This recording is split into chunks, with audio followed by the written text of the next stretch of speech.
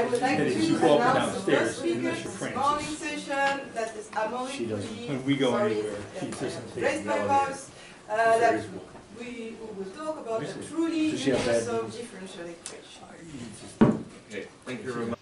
Okay, thank you very much. And thank you for coming at 9 a.m. I know it's difficult. And so, first of all, thank you to Alexei for inviting me. And thank you for supporting the travel for the NSF grant.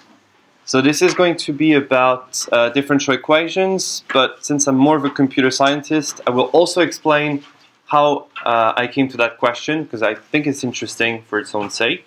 And of course, this is joint work with two of my co-authors. So the question that I asked like some time ago, I was not the first one, is what is a computer? And we'll see that that question actually leads to very interesting developments. So of course, if you ask that question to anyone, they will tell you what a computer is. That's a laptop or anything that kind of resembles a laptop. But now, a very interesting thing is that if you come back like a century in time, and you ask the question, what is a computer?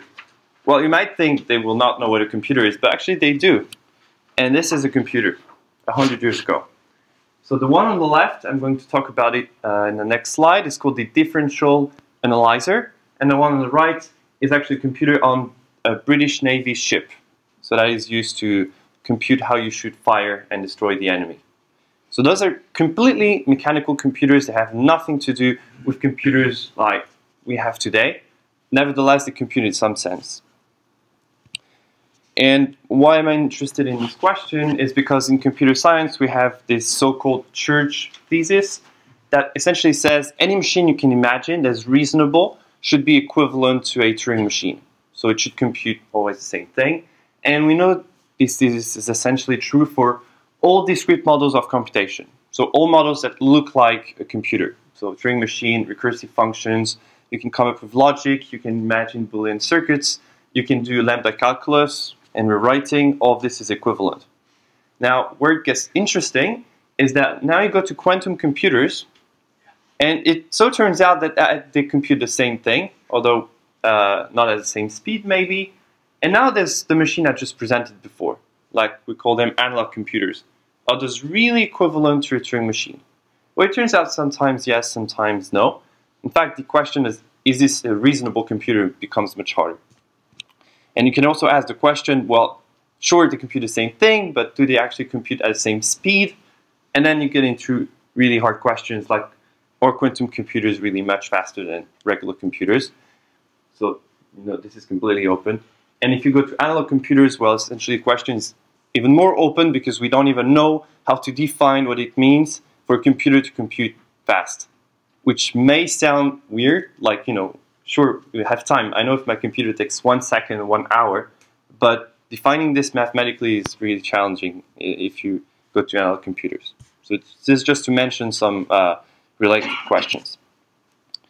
So let's go back to this machine, this differential analyzer. So what is it exactly? Well, it's the Mathematica of the 1920s. So you're a physicist and you have a differential equation, and you know you try to analyze it. It's difficult, so you want to simulate it numerically. What do? Well, you could, you know, do the calculation, do the whatever iteration you want by hand. It's going to be really tricky, so no, you don't do that. You go and see Shannon, who is working on this machine actually, and you give him the differential equation. And then he's going to tweak a lot of things. So you see there are gears, there are disks. So he's going to program that machine and it's going to run it. So it's a mechanical machine. You have to turn a wheel. And you see there's a tracing table at the top. So it's going to plot the solution to your differential equation. So this is really what this machine is doing. It's implementing a differential equation with gears and stuff like that. And because Shannon was working on it, he wondered, but mathematically, what his device is really doing? Can we do all the functions and so on?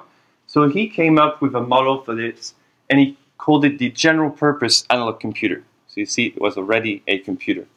And for him, it was a circuit made out of gates like that, and you can have loops.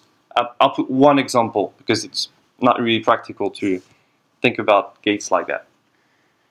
And then there was a long time during which people tried to come up with a more precise mathematical foundation for this. There were many mistakes. And eventually, people agreed that really this is the same thing as that. A system of polynomial differential equations. So you have several variables. Variables intuitively correspond to different stuff in the machine. And then the derivative of each variable is a polynomial in the others. And you have some initial condition. And we'll see that that class is, well, it's huge. It contains a lot of things. And just to mention, like, initially it might not seem like that class contains so much stuff, but in fact, what's really interesting about it is that you can rewrite many equations in that way. I mean, it's kind of obvious. I'll give an example, but for example, almost all of Newton mechanics is in there.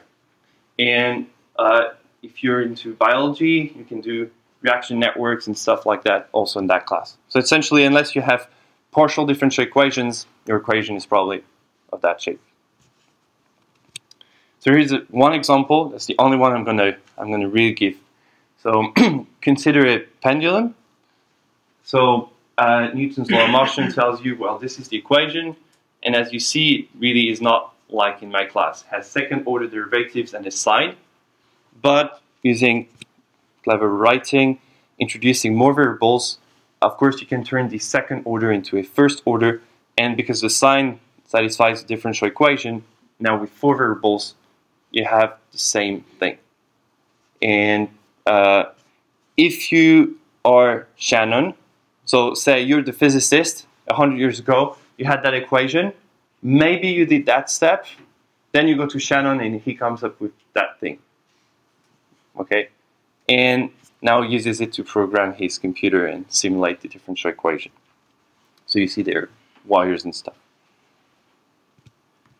And just a small remark about this. So people call this analog computing, which is interesting because why do we call it analog? So today analog means the opposite of digital, but at the time analog just means you have 2 systems, they have the same equation, so therefore they're analog to each other. That's the original meaning of analog. Okay, so now there's an interesting thing about that class of functions, which is Shannon was really interested in that class for its own sake. So define the class of all functions that way. So they are one component of the solution of a differential equation, and he called it generable, although I'm not sure he used that term at the time, but let's call it generable functions. And as I said, it's an extremely large class of functions. I mentioned it during the open problem session. 2 examples of functions that are not in that class are Riemann, zeta, and gamma functions. But all those functions are analytic, but still it's not so easy to come up with a function that's not in that class. So you can put a lot of things, but at the time he looked at it and he said, well, you know, gamma is not in there, zeta is not in there. That's a really small class of functions. It's not interesting for computability. I don't know why, because mathematicians really like the gamma function, I guess. So for him, it was really not a strong computer in that sense. But now something interesting happened, like 15 years ago. People realized that maybe this class is considered weak in Shannon's sense just because it's the wrong notion of computability. And here is a striking idea. Just you can think about this. Is a scale computing any function? So here is a possible answer to that question. So you start with a scale. It has 2 masses, x and y, but you don't really know what they are. You just have them. So you put them on a balanced scale, and then you wait. Well, if it stays that way, that means x equals y. If it goes to the left, then x must have been greater than y, although you don't really know how much time it's going to take. And if it goes to the other side, well, you have the other thing. So maybe, just maybe, a scale is actually computing the sine function in some sense. And you can make this idea precise and prove something like start with an analog computer and let it evolve, and eventually it has to go to the left or to the right. So that means it has to go up or down. Call the up yes, call the bottom no. Well, actually this is a Turing machine. So you can show that those differential equations, in some sense, they're exactly as powerful as a Turing machine. So they're like a digital computer. So in fact, Shannon was wrong. This is really powerful. So this is the reason why I look at those equations. I won't talk about how you prove this result. I mean, it's a really technical result. But this is just to mention that you can bridge the gap between mathematics and computer science like this. So you can compute the zeta, but not in an obvious way. So yeah. So you can build a function that converges to zeta and all sorts of things, yeah. For arbitrary epsilon. Yes. In a uniform way, if you want, yeah. The epsilon would be part of the system. So at the end, what we have is that we have on the left generable functions. So there's really the solution of those type of equations. And on the right, we have this more modern notion of like the scale. So we let the system evolve and eventually make some kind of decision. But one thing that I don't really like about this dichotomy is that surely there's something in between. Because on the left, what makes the gamma function and the zeta function not computable is the fact that we really want the function exactly everywhere. And that's really, really strong. And on the right, we've relaxed this completely. Like we just want something at infinity. So maybe we could just ask, can we have the function, well, you know, closely everywhere, not just at infinity, but almost everywhere. And that's the question I want to look at. So something in between, like a uniform approximation scheme, if you will. And as it turns out, I wasn't the first one to look at that question. Rubel, in 1981, looked at that question, although he came at that from a completely different perspective, I believe, and he proved the following result, which you must really take some time to digest it. So the first time I read it, I thought it's clearly wrong. It's impossible. So what does it say? So it says you have a function f. So pick any function f in your head. Doesn't need to be much more than continuous. So it could be really horrible. And then you're going to pick a function epsilon. So it means like around your function, you have to have a small like zone. But notice that the epsilon is a function of time. So you could take, for example, I don't know, epsilon of t equals exponential minus t squared. So it could go to 0 really quickly at infinity. Just needs to be positive everywhere. So now you have your f, you have your epsilon, and what the theorem says is that now among all the solutions to that equation, there must be one that is always epsilon close to f everywhere on the real line. And notice that the equation does not depend on f and does not depend on epsilon. Surely that can't be right. Okay, so actually this is right, and I'm going to explain why this is a really weak result. So that's kind of a paradox to me. Like the first time I looked at this, I was like, this can't be right. I looked at proof, I was like, yeah, this is really weak, in fact. So, and then I'm going to explain how you can actually strengthen that theorem. So, how the hell is this possible? So first, before I will give a proof of this, it's on one slide, so it's okay. Just some considerations. So what's striking about this result is the fact that the equation is really, really short. Like you can write it this way. That's really surprising. Actually, that was surprising to Rubel as well. There's kind of a miracle there that is so simple. However, because of the way the proof is done, it's kind of clear that it's going to give you a differential algebraic equation of order 4. The fact that it's so small is the striking part. So, first of all, you might say, well, there is this equation. Notice it doesn't have initial conditions. So now you might ask the question, well, given f and given epsilon, is there a way to choose an initial condition such that the solution it defines is the one I'm looking for?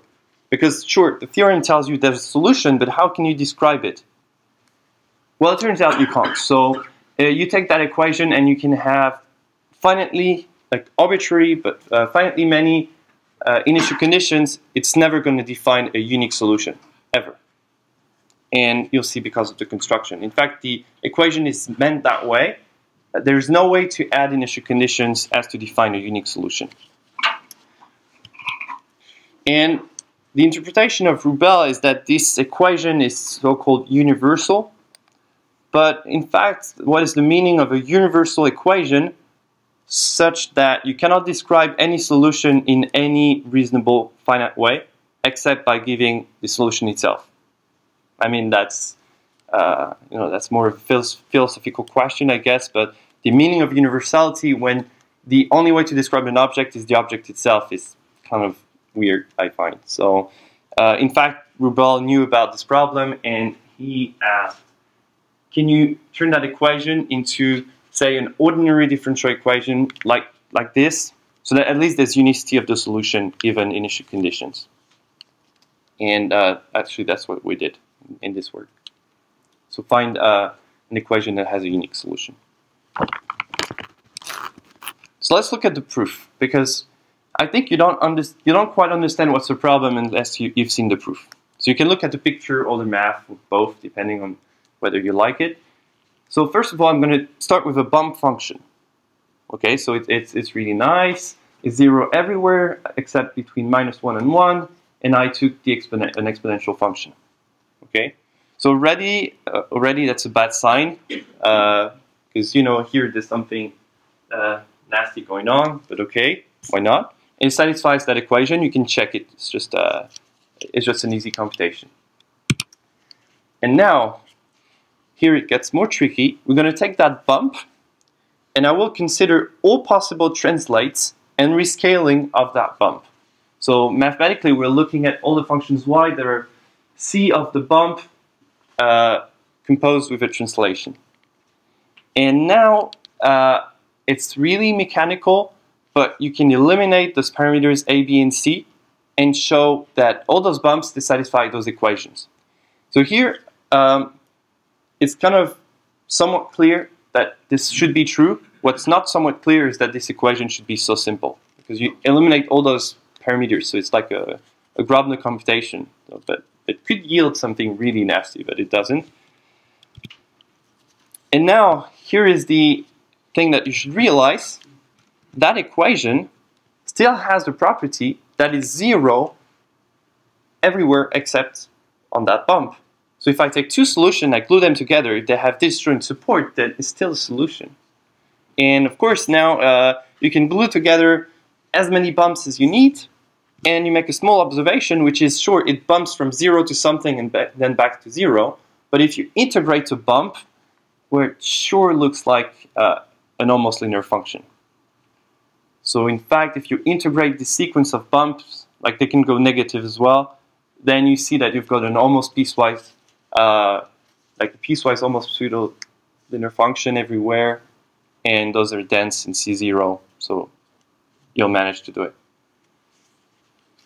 So of course, I've skipped like some details, but not so many details. Like it's technical, but really that's the core of the proof.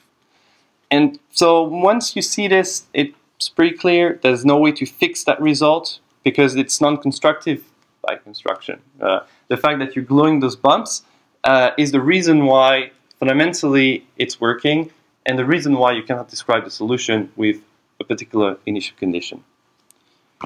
So it's unfixable, but we'll still manage to do it.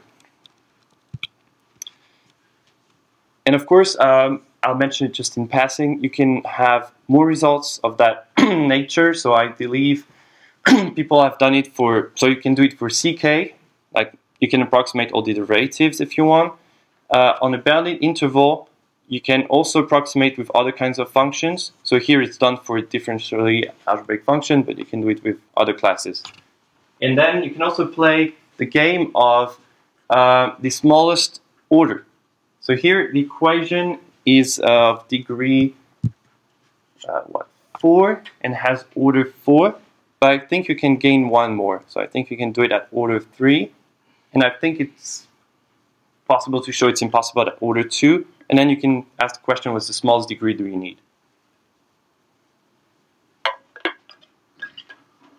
With degree order 3, it will be longer, right? Or Yeah, probably. Yes, probably. Although I don't... There's a paper doing this, I think, at order 3. I don't remember the equation. I don't think it's as neat as the equation on that one. So here's the thing we managed to prove. So we managed to prove that there is a fixed polynomial differential equation.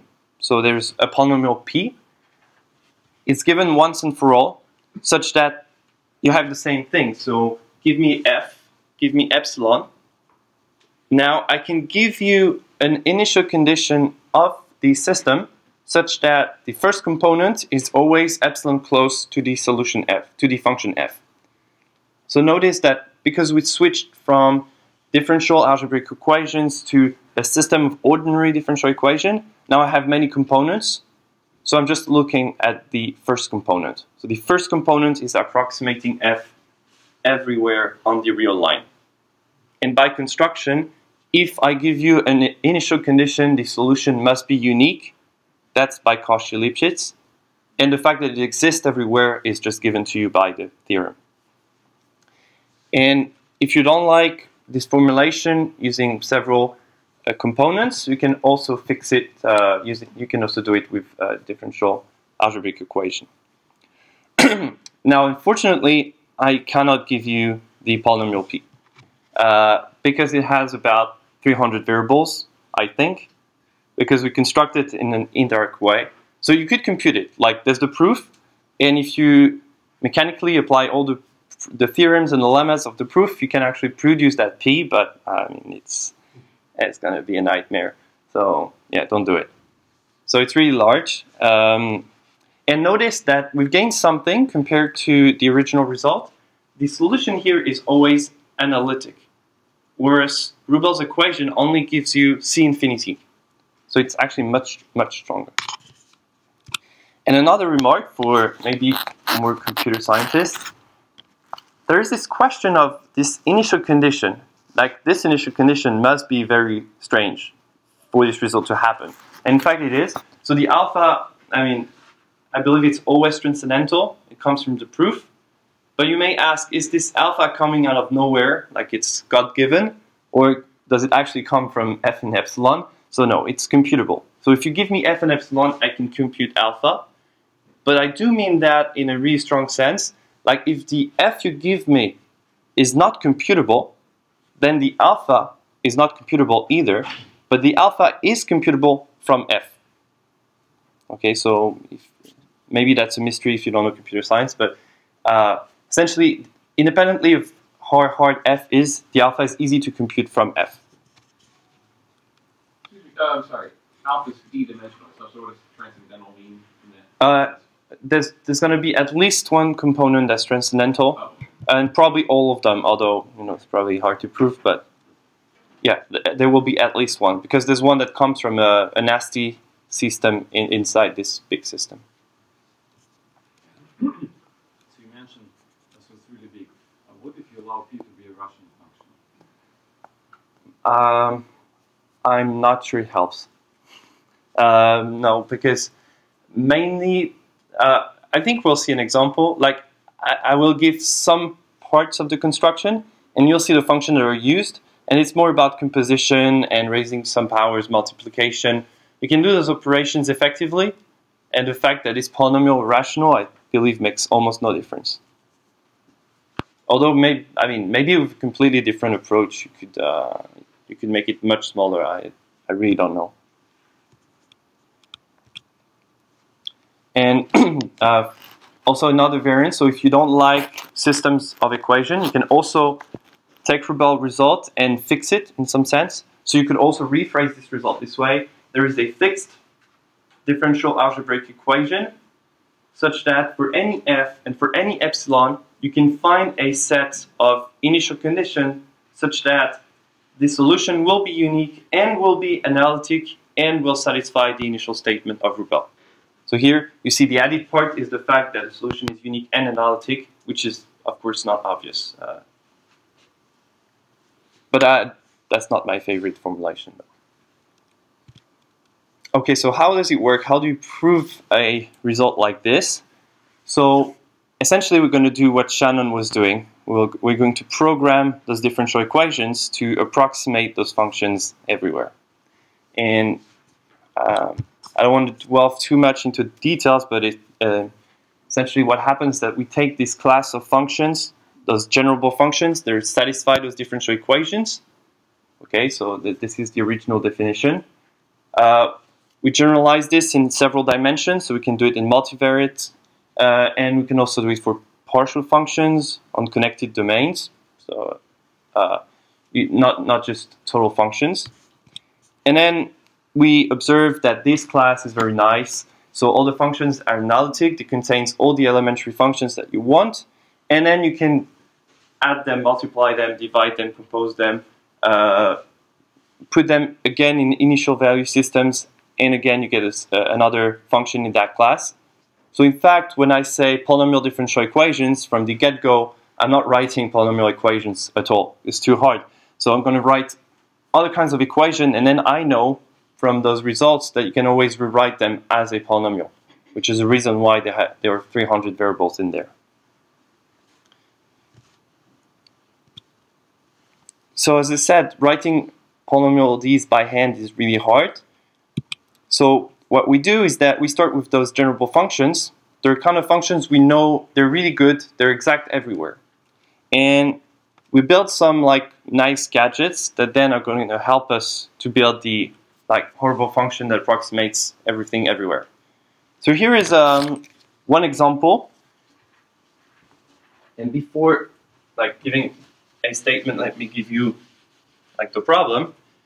So if we believe that theorem is true, then for example it should be true for f equals, so f of x equals, say, the ceiling function or a rounding function. So I make it maybe continuous as I want, so a function like this.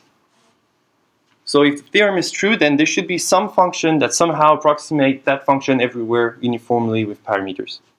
So you might wonder, is it how do you build a function like that? So one of the first results we prove, because it's actually really useful to round, is this construction is something horrible like that. So you prove, well, there exists a generable function, so it's a function that satisfies the differential equation. It has more parameters, so it's actually more of a partial differential equation, such that it approximates your function really well everywhere. And then you see there's a problem that happens really often when you try to prove those results, is that you can't really hope for your approximations to be really good everywhere, in the sense that your function is analytic. So it's hopeless to have a function being exactly equal to a value over an interval. So you always have some kind of wiggling going on. So you make it, so you prove like it's small, and then every time you've got like something non-continuous happening, then you smooth things using like a small zone where it's wrong. And so what you do is that you spend all your time proving things like up to some points. So your function approximates really well everywhere except on small zones, and everywhere it's kind of like epsilon close to your function. And then from there you go on. So you compose approximations, and you have to make sure things don't explode. So here's one example. So I'm going to give some formulas just to give you an idea of why this thing becomes horrible very quickly. I mean, it's just like a show-off slide if you want. So for example, how would you round? So you say rounding is easy. Well, just take the tangent of the tangent. Well, almost works, but it's not defined on some points. So then you rewrite it a bit differently, and you say, well, really the problem of that function is that the cosine is not defined, like the 1/4 cosine is not defined sometimes. So then you say, and the sine is not an analytic function either. So then you approximate the sine function by noticing that the sine function is actually fairly close to the tangent, hyperbolic tangent, if you push it far away. And then you notice that, well, since the cosine is going to 0 and making things explode, you just modify the cosine so that when it goes to 0, it actually goes just above 0, but not to 0 quite. So now you've got 1 over something that's never 0. So you've got a function that's fairly close to your rounding function. And of course, all of this, now you have to introduce parameters to make it formal. So all of this is informal, but the hard part is, how do you approximate those things in a uniform way? And this is just, for example, the expression that you obtain for that particular case. And you might see why you get 300 variables. So you see, it's kind of nasty, but it uses all the things I've said before. So you've got some elementary functions, like hyperbolic tangent, cosine, sine, tangent. Then you've got some composition, you've got some division, square roots. Have to be careful about that one. Composition. So by dilemma, this thing is in my class. So you see, it's really horrible. So it's just to say, like, that's why we don't produce those polynomials explicitly. So it can be done, and once you have those gadgets, here comes the fun part. So you have a function and you want to approximate it. Here is an idea. If the function was, say, 0, 1 everywhere, so it's either 0 or 1, and say it's like really regular, so it's either 0, 1 for like units of time, so it's like a binary stream if you want, then somehow you want to encode those digits in a number alpha. Like the digits of alpha would give you the function, and somehow you just need to extract those digits from this number alpha that would be the initial condition. And so this is really tricky. It can be done. I'm going to explain a little bit. So the idea is that you start with a number alpha that encodes your function, and then you decode it in some sense to obtain a function like that. Okay? And if you think about it, this is not so surprising. Every time you listen to music, your computer is doing exactly that, right? Music is an analog signal, and it's in digital form on your computer. So somehow, there's a digital to analog converter in your computer doing this. So we're doing the same thing, but well, much more precise. I have to make sure it works, theory. But so this can be done, and that's the first step. You approximate all functions that are Lipschitz and bounded, and you do that with fixed precision. And once you know how to do that, there's a non-trivial step, which is how do you go from functions that are nice, so they're Lipschitz bounded, you know to approximate this with fixed precision, to approximate any function. Because really the f, it could grow really quickly, for example. Or it could be, I don't know, sine of 1/t, so it could oscillate really, really quickly. So here there's a non-trivial step of how you go from nice functions to not nice functions. I'll explain both. So let's see how we do this. Suppose you want to generate like some zeros and ones. So I give the idea. You can look at the equations, although I don't recommend it. The first observation is that if you have a number alpha, you can kind of extract the digits of alpha using some function. So you can build a function that is like 1 and then 0, depending on how the digits of alpha are. So it looks reasonable, but how do you do this exactly is not so hard. So you can build a function such that between n and n plus 1, its value is 0, 1, depending on whether the nth digits of alpha is 0, 1 in base 2. And then you generalize this. You say, now instead of having a sequence of zeros and ones, I have a sequence of rational, actually dyadic numbers, and I want to produce them at specific times. So you build a function that's like changing a lot, it's wiggling a lot, and then you show that because it's changing so much, if you look at it at the right moment, then it has the value you're looking for. So like you see, it's changing a lot, it's complicated, but there's a particular time A0 where it takes the value I want. Then a time A1 where it takes the value I want. And a time A2 where it takes the value I want. But the problem is those times, they're complicated. We know they exist, but we don't. They're complicated. So then you combine those two things. You have on the top a function where you control exactly when it's 0, when it's 1. And at the bottom, you've got a function that's complicated, it's wiggling a lot. And it takes the values you want sometimes. So then you can see the 1 at the top. It's like the signal that tells you that's the value I'm looking for. Okay, so you're kind of extracting interesting values from a really noisy function. And that's the really hard part that I cannot explain, is how do you make a differential equation that has two signals and somehow it copies the second signal when the first one is 1 and does not when it's 0. So that's essentially what it's doing. Okay, so you're extracting a value from a noisy function using a signal. And yeah, I'll give some kind of idea of how you do this, but that's really the tricky part. So, but you see, otherwise those two signals, those are just expressions, right? I can write down the expression. I mean, how do you come up with this is another question, but you can really write it down. The part that's tricky is that one. So that's not the part I want to really insist on. The point is, once you know how to do this, you can do almost piecewise functions, like almost piecewise constant functions. Like this signal you see, you take the value, you copy it for some time, and then you copy another value for some time. So sure, you can approximate some functions that way, but not all functions are like this. So the problem is that all the functions we can do like this are bounded by 1. They have to change really, really slowly. Because of course this thing of you copy and then you wait for the next value, that's the good one. It could take a really long time before the function actually takes the value you want. So you don't even know when it's changing. And so that's the interesting part. We have to go from this to any function. Okay, so if you're a bit lost, you can imagine that it's like we have approximated function on a bounding interval, for example. So it's unbounded, but on a bounding interval it's easy, but then you want to do it over everything. And here there's a question that what we're trying to do, is it even possible?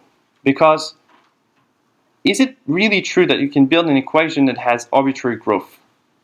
And the reason why I'm asking this is that here the f that we're trying to approximate, it could be a really, really fast growing function. I don't know, something that grows faster than any tower of exponential, for example. Now that means if we really want to approximate that function f, we have to build a differential equation that grows at least as fast as this. And, you know, is this really possible? Well, it's unclear at first, because if you try to do this, like try to build an equation that grows really quickly, you might say, what's the worst I can do in one variable? Well, clearly in one variable you can do exponential. If you do it with two variables, you play around a little bit and you convince yourself you can do a tower of two exponentials, right? Using the previous one, you multiply the derivative by exponential and then you've got exponential of exponential. And then you look around a little bit more, and with two variables, I think you can actually prove this is the best you can do, up to maybe a polynomial factor.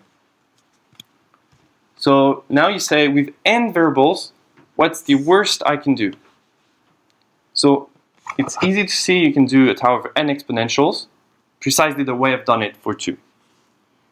And then you try harder, and you don't come up with anything that's growing faster than a tower of n exponentials. Maybe with a polynomial factor in t.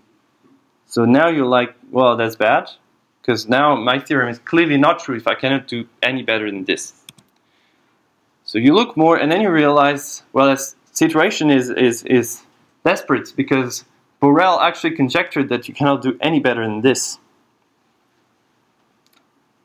So it turns out that Borel was interested in this. He couldn't find any counterexample, and he thought well, surely that's true. But it turns out someone came up with a counterexample to this. So that was 40 years later. This is really not well known. It's like a one-page paper in the Académie Française of Mathematics. And the example is extremely simple, which is really striking. So take that function, 1/2 minus cos t minus cos alpha t.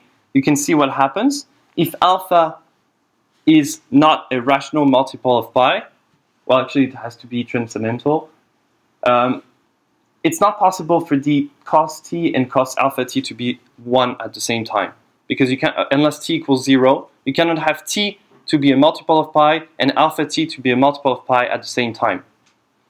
but I mean, it's Differential approximation. You can have them simultaneously arbitrarily close to being multiples of pi.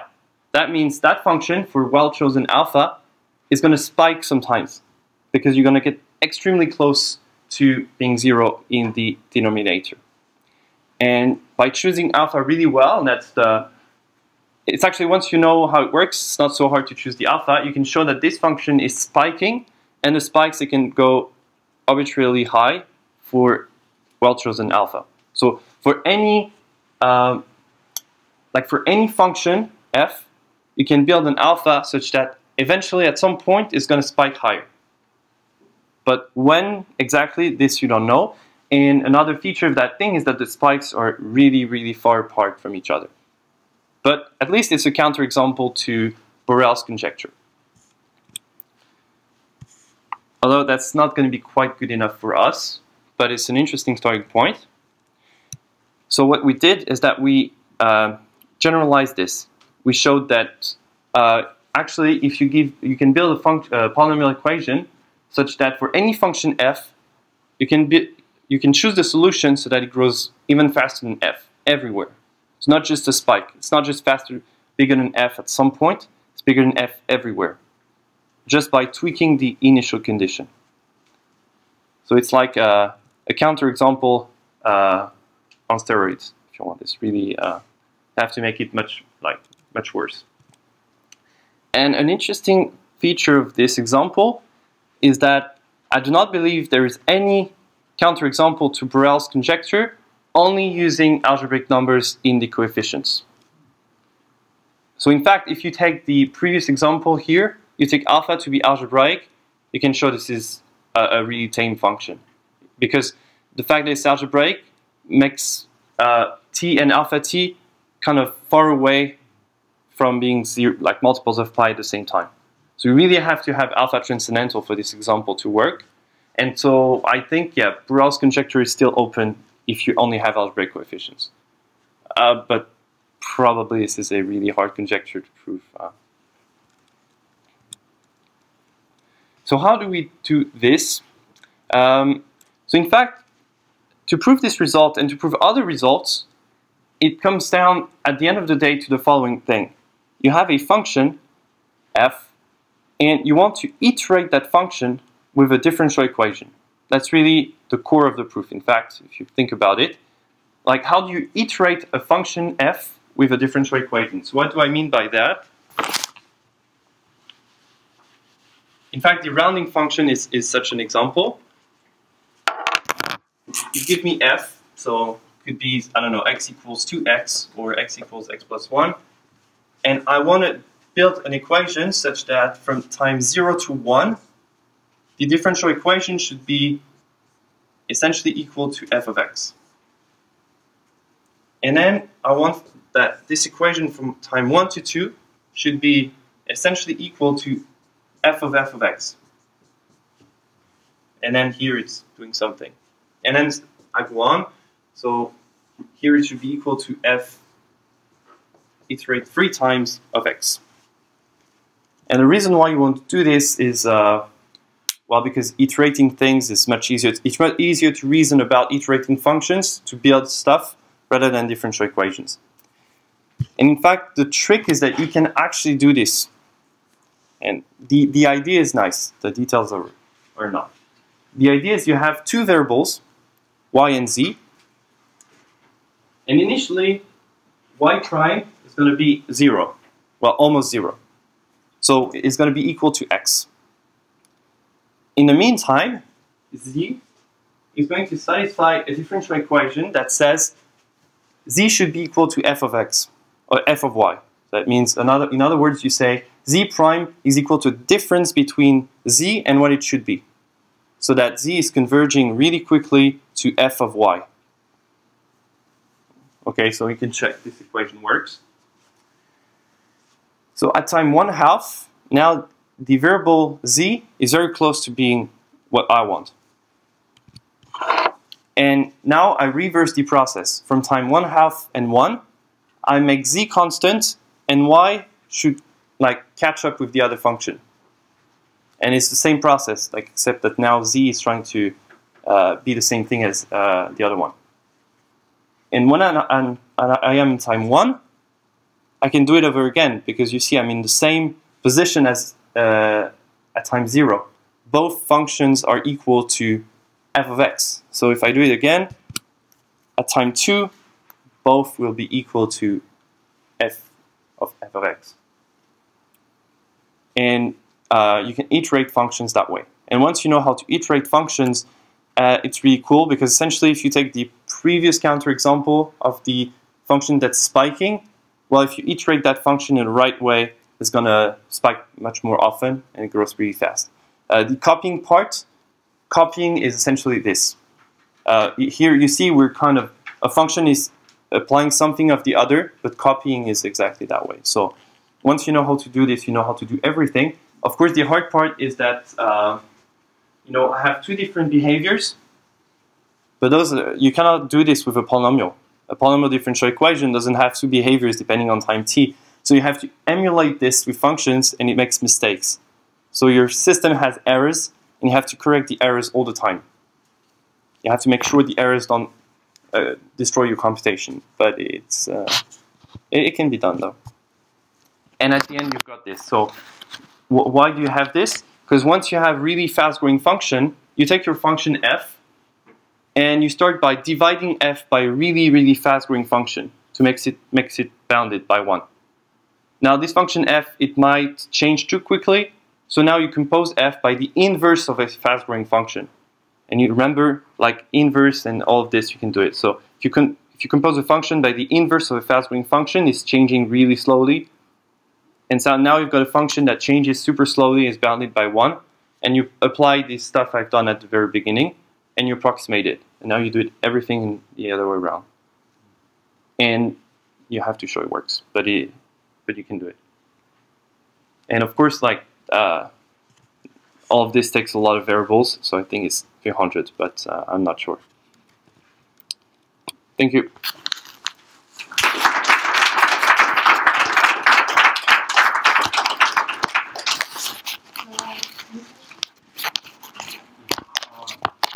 Sometimes complexity of algorithms is analyzed, estimated with recurrence relations.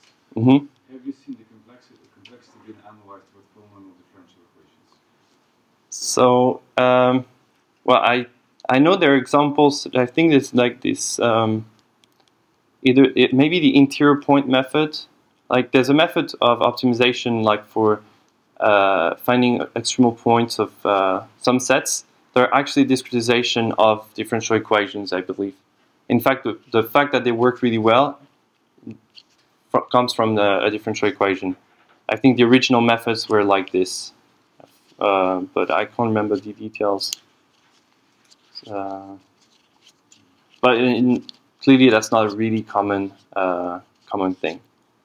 You can actually, in other work, I've shown that you can characterize complexity theory with differential equations, but probably it's often easier to come up with a polynomial time algorithm rather than polynomial time differential equations. So I'm not sure. But for optimization, maybe like you can build equations that converge really quickly to solutions, and it's easier than doing numerical analysis.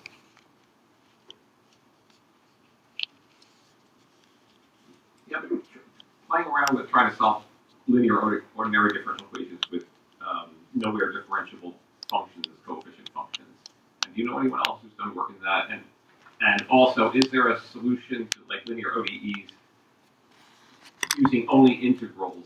But I mean, infinite limits of integrals, so that you never actually do any differentiation. I'm just curious if you know anybody's done that kind of work. Like trying. I know. So the first person who's worked with me, let me go to the very beginning, probably there's a way. Yeah.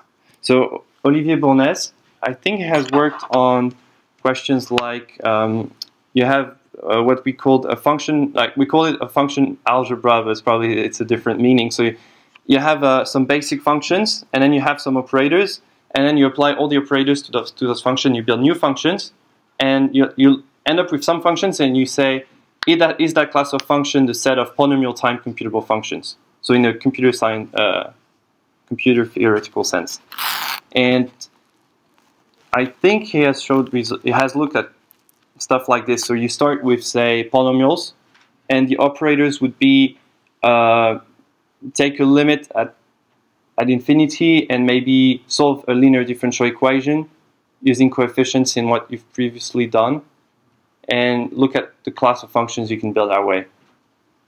And that would be the closest to your question. And I think you can show that under some conditions, probably you have to restrict those operators. You can have all the polynomial time computable functions in some sense. Suppose you start out where f is already analytic, Mm-hmm. and in fact solves a differential equation that you know.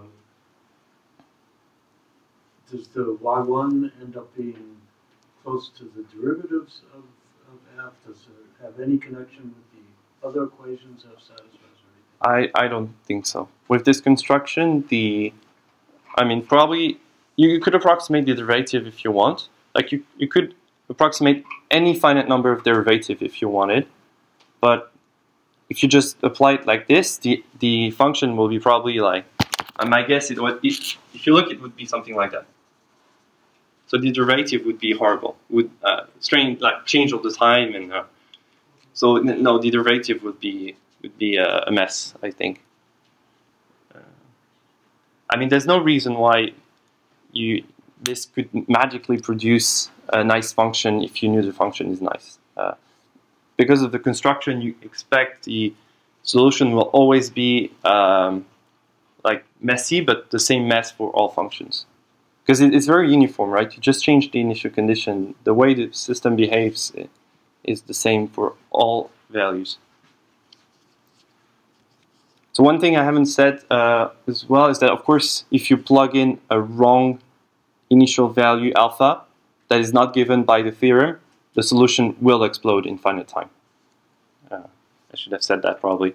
Like the theorem tells you there's a way to choose the initial condition, but of course the theorem does not tell you what happens for other initial values, and probably it explodes in finite time. And this alpha gives some description as some sort of function building a sign f of alpha equals 1 or something like this? That's the description. For alpha? Yeah, for the starting value. So,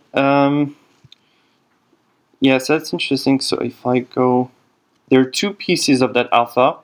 So one piece is built from this. So here you apply, so alpha will be the digits of some function that is built from f. Probably it's kind of complicated, but there's an expression for this. What is the function you're approximating here? Same for there. And the only place where the alpha is not obvious is this one. And here alpha is built. It's built from a series. So you can say alpha is the sum for all n of some value, and you can compute that value for all n. So here the description is not so nice.